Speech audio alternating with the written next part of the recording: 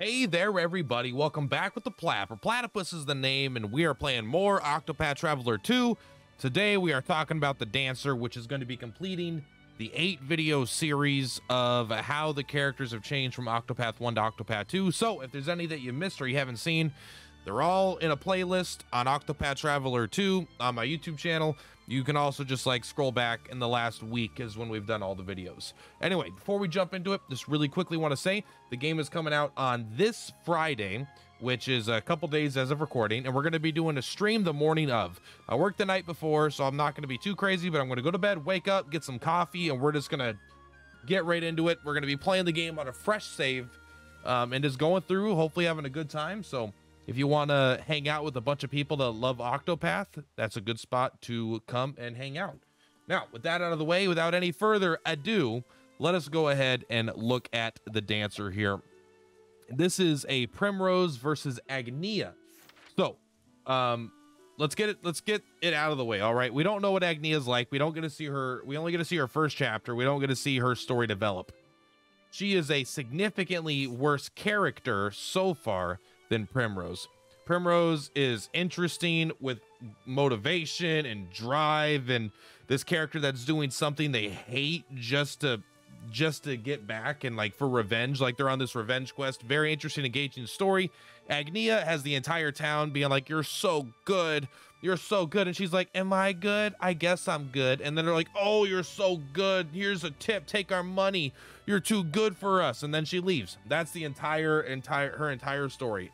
There's not even a negative part of it. Everyone loves her and talks about how amazing she is. So, character aside, so I don't like Agnia's character, but besides the character, damn it, this might be my favorite class in the entire game. All right, so Agnia, you might win being in my party just purely from me liking your skill set. So let's go ahead and take a look here. First, 2-path actions. This is what you would expect. We've got Allure and Entreat. Allure is basically exactly the same as it is in Octopath 1. You get a town person to follow you around, and you could summon them in battle to do some things. However, this has been buffed. This also will have you can see this dance session, trigger additional effects when using dance skills with an allured companion. Basically, her dances are stronger than other dances because you'll get a secondary effect when you have a recruited person.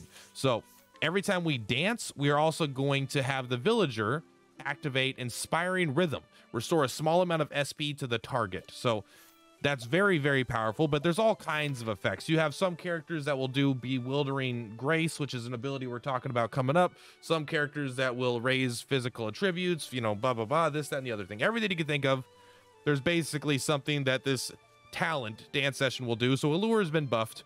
Path action at night and Treat. This is basically stealing items.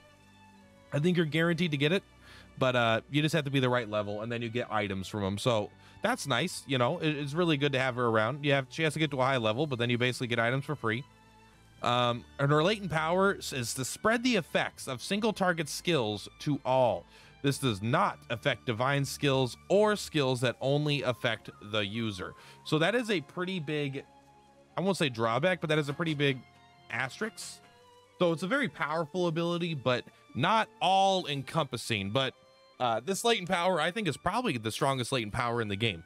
Very, very good. The ability to things that target single instead target all. I am wondering what the divine powers do. This is very similar to the old divine skill of the Dancer that we don't have anymore. And I'm not sure what the new one is. Again, I've talked about it before. They've been kind of leaked because people can set their levels to whatever they want because they made the demo as long as they want. And but I kind of consider that a little spoilery, so I haven't looked them up, and I kind of want to, that'll be a post game release kind of update. I kind of want to access only the parts of the game that the developers intended for us to access in the demo. You know, I don't want to just like data mine all the information before anyone's even had a chance to get their hands on it. So we're going to leave that off the table for now, but it is interesting. I bet a lot of the divine skills are going to be very powerful, obviously. So this not hitting them is a pretty big one, but I think even with the stipulations, whatever, even with the nerfs, I think it's still very strong. So let's take a look at the actual skills though. So a couple of these are going to be pretty much exactly the same, but we've got some brand new cool ability. So Lion Dance is exactly the same. Peacock Strut, exactly the same. And Bewildering Grace is probably not exactly the same. It has the same definition here: cause a curious effect to occur 1 time, up to 4 times. This, even though it says the same thing, there's not really a way to know if the thing behind the scenes, all the numbers, there was like 100 different things that could happen of different chances, right? So it's like, oh, you could get 50 times experience, or 50 times JP this fight, or you just drain all your SP, or you do a fire attack, or you like lower your party's attack, or like all these effects, tons of effects, and it's completely random. It's like a metronome in Pokemon, but with more than half of the outcomes being bad. But some of the outcomes are so good that people use it. But I don't know if they change the percentages on this or anything, but as of now, it seems like this is probably going to be exactly the same, or at least incredibly similar. So other than those, everything else is going to be different, which is actually, so quite a few different abilities here, which is kind of cool. So very first one, Moonlight Waltz. We do not have the dark damage. We instead are doing wind-based damage to a single foe. So darkness moved over to the thief, wind move over here, you know, lot of the elements just kind of did a little shift around. I don't think that really matters too much. We are losing the AoE ability to hit all foes. We don't have Night Ode, which is a big deal. It feels like a lot of the AoE has gone, but I think the augmenting effect of like the Scholar will make up for that in a lot of ways. Being able to target other characters to make their ability stronger is probably going to be a pretty buff thing to do. But a new addition, and probably my favorite ability maybe in the game, is Ruinous Kick. It's up there. Unleash a powerful physical kick on a single foe, reduce their shield points regardless of their weak points. Now this is, it always removes 1 shield. That's not like insane, right? But it just looks so fucking cool. She literally does, it says Ruinous Kick. This is a roundhouse kick. She comes and stands up. She does she turns around and she just goes, wah! In fact, let's kill this guy just so we can show it off. Yeah, give me the bag. Give me the bag, buddy. I just want to do Ruinous Kick here just to show you guys how fucking awesome this ability is. Let's slow it down. All right. First, let's go ahead and buff ourselves. All right. We're not here to mess around. We'll actually speed up till we're Ruinous Kicking. And then I wanted to have I want to have all my BP up when I do it. Okay. And then we're going to break him with it even. We're going to break him with it too.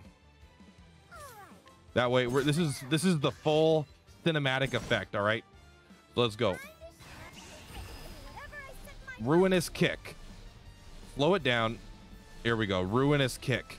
Look how fucking cool this is. She goes, oh, flip back, oh! And then they just fucking explode. That ability is one of my favorite. I don't know if it's like insanely good, but it does. Sometimes an ability doesn't have to be good if it makes you feel good, you know? Yes, I'll take Al's bag, please. Thank you. Let's turn it into daytime. I like the song more. It's the same song. I think it's different.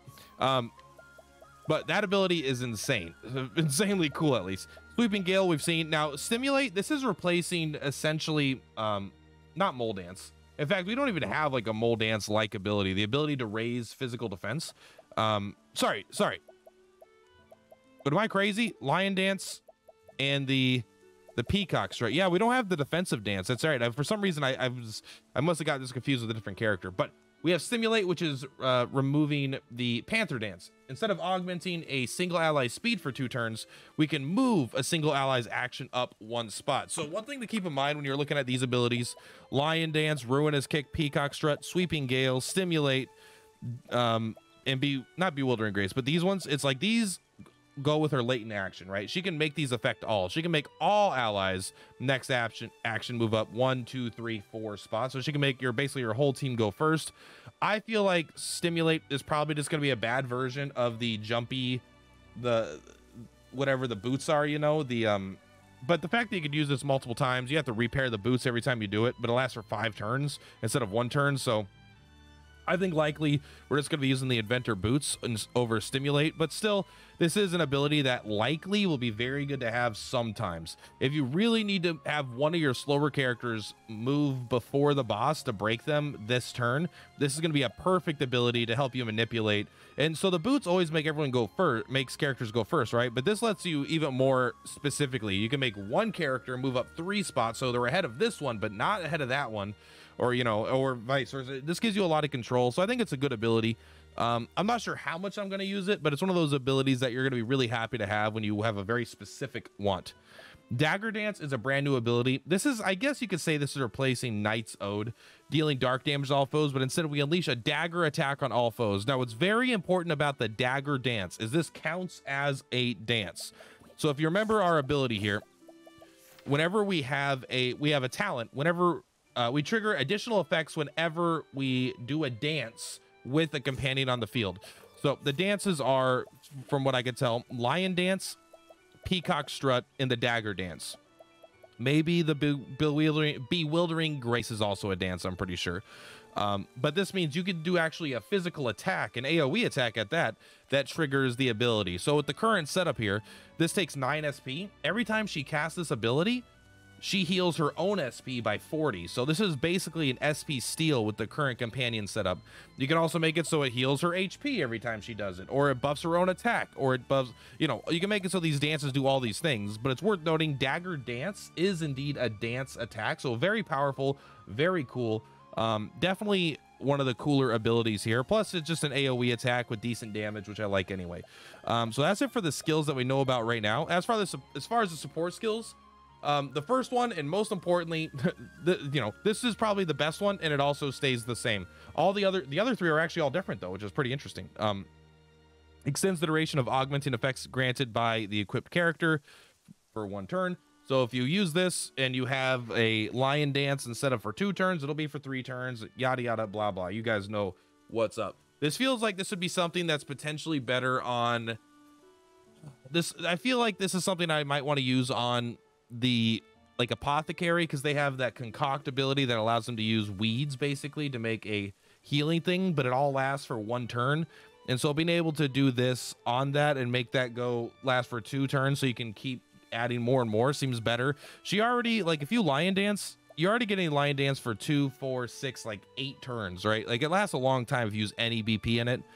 I think it's just a really good ability in general. This is something that's always good. I'm not sure exactly what class I'm going to want it on the most. Probably going to want it on the Augmenting Magic for Oswald. Well, actually, that doesn't work. It says by 1 turn, and that's a number of uses, so that probably wouldn't work in that way.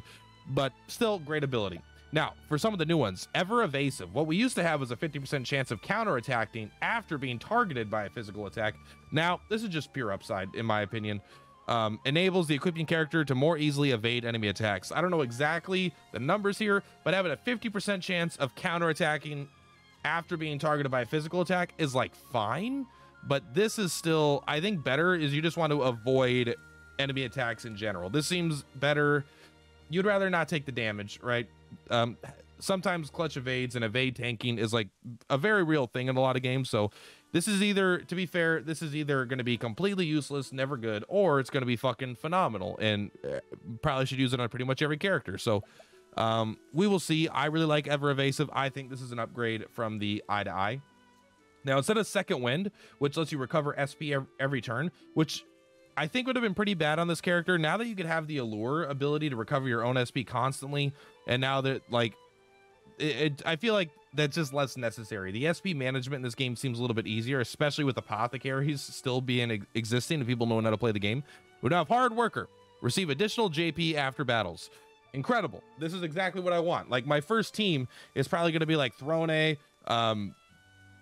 Particio, Hikari, and Agnia, right? Maybe I'll do like Oswald. I got to figure it out. I like a lot of the characters, but I want all the characters, like, you get extra XP, you get extra JP, you get extra, those are the 2 I want. I want, like, hers is like, Throne's like, you get EXP and JP at night. Hers, you give extra JP. I don't know if these stack. It says equipping multiple characters with this skill will have no added effect. It doesn't say multiple skills with this effect don't have an effect, right? It's not exactly the same. Hard Worker is not the same as the Night one. They have a similar ability, but they're different. And so I assume that they will stack on top of each other. And so this is going to be an easy, I got to rush to it. I need it. I need the JP. JP is king and I want it. After that, invigorate and inspire. This ability is fucking sick. Once per battle, upon being incapacitated, you'll recover 25% of your maximum HP. That is moved, I believe, to the cleric I said earlier. I actually have to go back and look, but the ability to revive, that is old. That is out. Get rid of that ability. Now we have invigorate and inspire, potentially one of the greatest support skills in the game. Slightly fill the target's latent power gauge when the equipping character grants them an augmenting effect. So it sounds like it includes herself, but also this works incredibly well with her latent power. The ability to give everyone a lion dance, everyone a peacock strut, means that she is going to be able to do everyone's, like, it says slightly. It depends how slight. If it's really little, it's not that good. If this is something that's pretty badass, like this is something we might want on the apothecary to throw when you're throwing weeds at people, things like that, this could be really, really insanely good. Latent powers are very powerful, very, very powerful.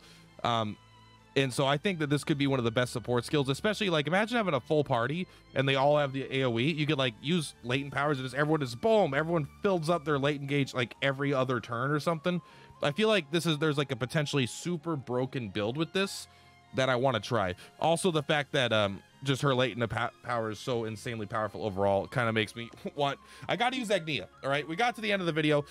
I got to use Agnia. Her latent power is too strong and too interesting for me to not try it with so many abilities. I really, really want to use it on a bunch of abilities. I love this support skill. Very excited to use it. I am excited to see what this is. This looks like it's going to be another dance, probably a buff dance, which is probably pretty cool. Hopefully it's an insanely broken one. Hopefully it only targets one person. That way you spread it to all people. It's a divine skill. So this one won't work with her ability, but still, hopefully that it targets everybody. I don't know, but that's it. Agnia, you may not be my favorite character, but god damn it, are you my favorite RPG character? Like you got basically my favorite stat sheet.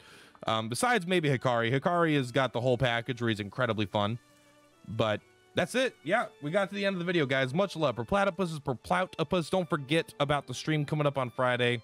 Let me know which character you finally decided you want to start with now that you've seen all of these. And let me know if there's anything I'm missing. Any potential really cool combinations. I'm going to do a video talking about which of my starter parties I would recommend. Like, all right, which 4 should you use?